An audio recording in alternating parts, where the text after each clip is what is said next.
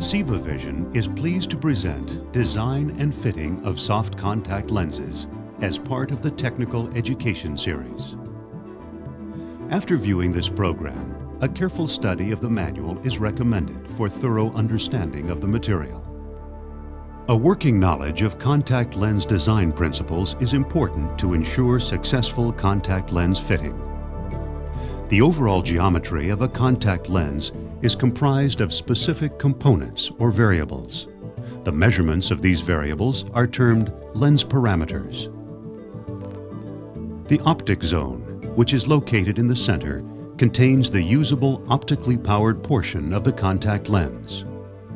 The area outside the optic zone is called the lenticular or carrier portion and is usually designed to decrease lens thickness and improve comfort.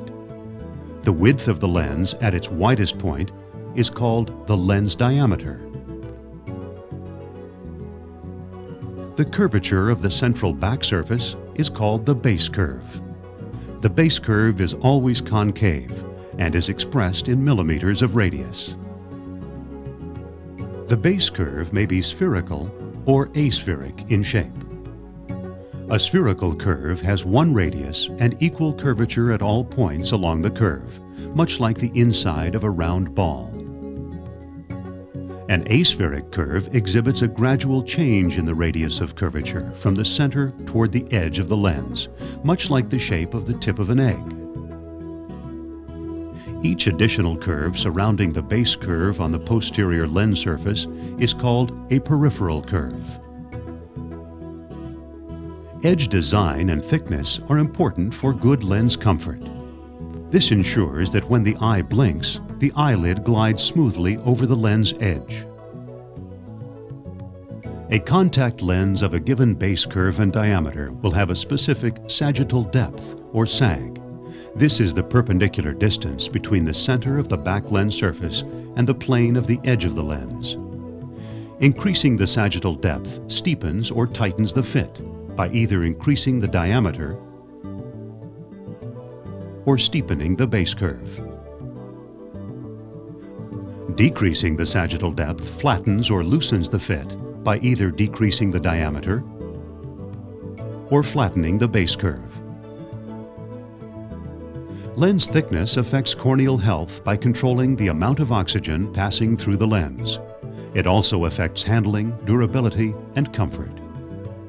Very thin, high water content soft lenses may cause corneal drying and staining. They are also more prone to damage.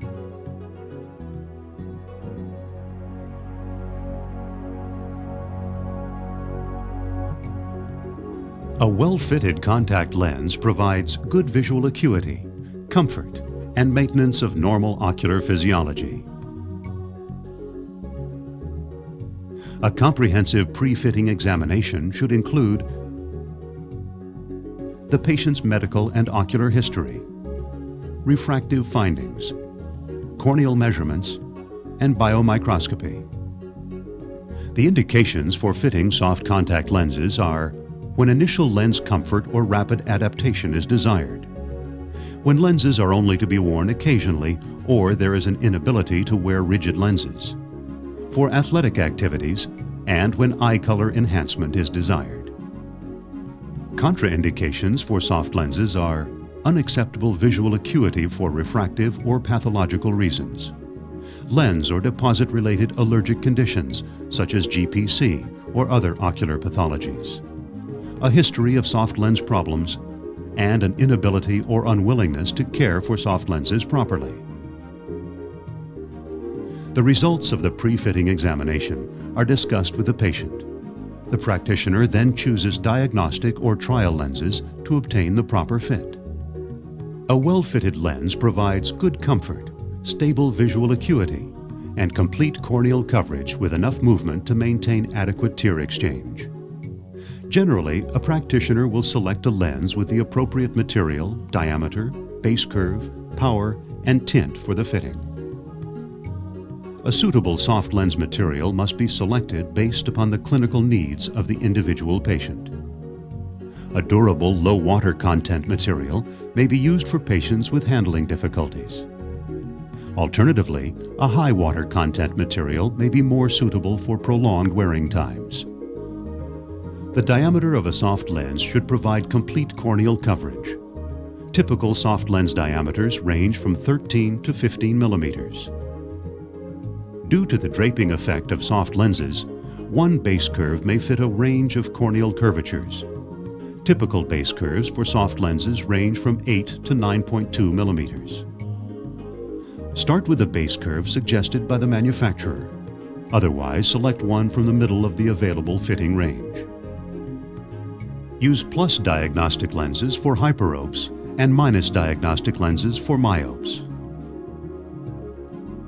Soft lens tints fall into several categories. Handling, visibility, or locator tints make the lens more visible for handling. They are transparent, usually light blue or green, and do not alter eye color. A cosmetic tint enhances or completely changes eye color. Two types of cosmetic tints are available. Transparent cosmetic tints are most appropriate for those with light eye colors, which are enhanced by the presence of a tint. Opaque cosmetic tints are indicated when a complete eye color change is desired, typically from brown to a lighter color. They mask the underlying iris color.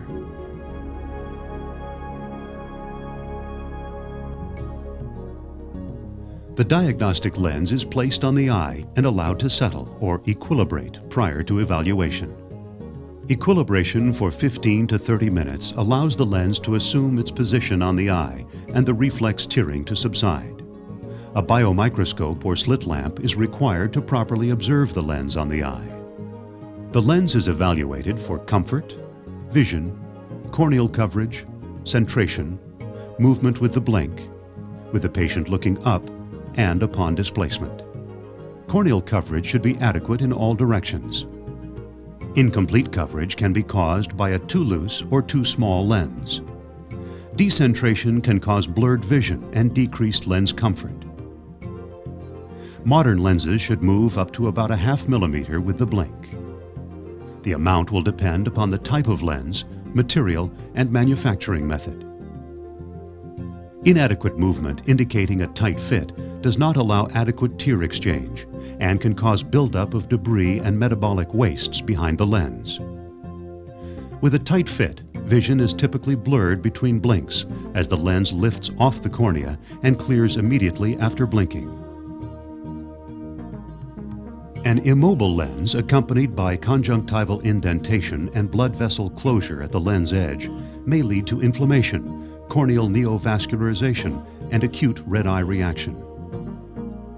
Conversely, a too loose lens is characterized by excessive movement, decreased comfort, blurred vision, and decentration. With a loose fit, vision is typically clear between blinks and blurred immediately after blinking.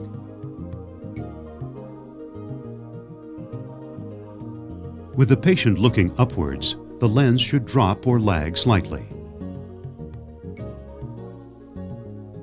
The push-up test can be used to supplement movement observations.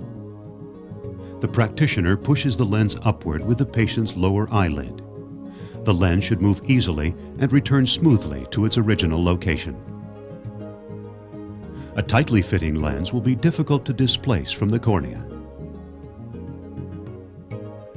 A loose-fitting lens will be displaced easily and may not return to its original location. Some initial awareness of the lens by the patient is normal, but the lens should not cause discomfort. It is important to note that comfort does not necessarily correspond to a good lens fit, as tight lenses are initially comfortable.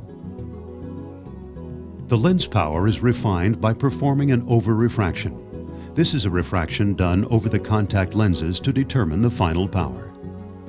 For example, if the over-refraction result is plus 0.5 diopters and the diagnostic lens is minus 2 diopters, the resulting lens power should be minus 1.5 diopters.